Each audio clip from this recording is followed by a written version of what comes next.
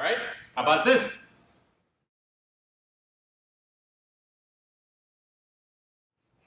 I believe we've done this integral before. Do you remember that? Actually, we did it in a pretty insightful way. We split x cubed into x squared and x. Do you remember that? And then x dx was dx squared. So everything became a function of x squared, and this was reduced to a simpler integral that we knew how to do. Okay? So that required a little bit of ingenuity and a little bit of luck, because it worked with x cubed, but it would not have worked with x to the fourth or any other power. So that's fine, that can happen. But now I will show you something much more robust that works for any polynomial in the numerator, doesn't matter what it is. The goal is to modify this expression so that the degree of the polynomial in the numerator is less than the degree of the polynomial in the denominator. Once you've achieved that, you can proceed with partial fractions.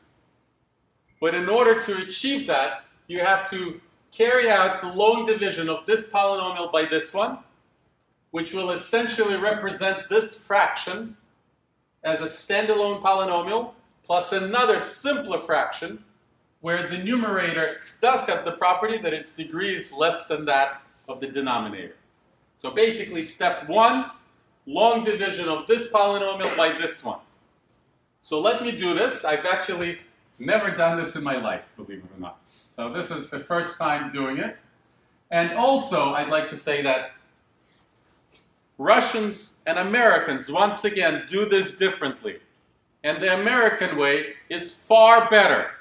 The way Russians arrange this exercise, the several things that you're writing on the board can actually clash and run into each other. And that doesn't happen with the American way. And let me try and do this. So I think the way you do this is you put the polynomial that you're dividing here, and the polynomial you're dividing by out here. Am I right? Yes. Yes. Okay, great. Okay. And so now you ask yourself, this is just a quick review of polynomial, long division of polynomials. What would I have to multiply this polynomial by to cancel x cubed? And the answer is, of course, x. Because if I multiply this by x, x will meet x squared, produce x cubed, and that will help me cancel x cubed. So that answer is x, and so x goes up here. And so then you multiply x by this polynomial, you get x cubed plus x, and that goes here. And then you subtract one from the other. And you get minus x. Okay, so this is the quotient, and this is the remainder. This is the quotient, and this is the remainder.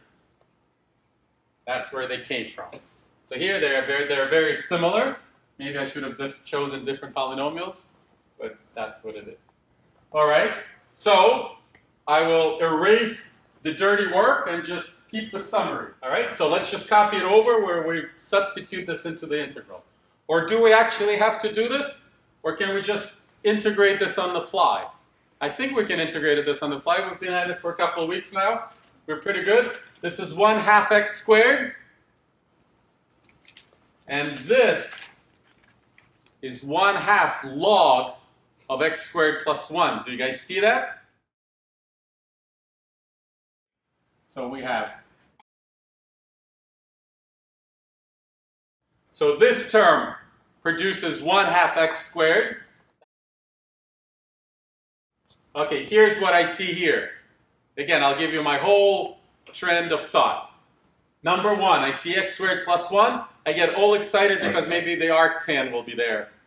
And it isn't. Because it's not 1 on top. It's not 1 over x squared plus 1.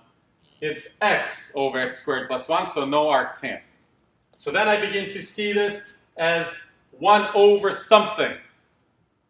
That will work if that's 1 over something is being multiplied by the derivative of something.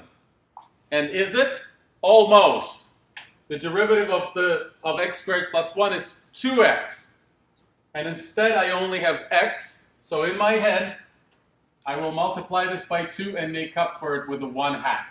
Just because I want to have literally the derivative of x squared plus 1. That's how my thought process works.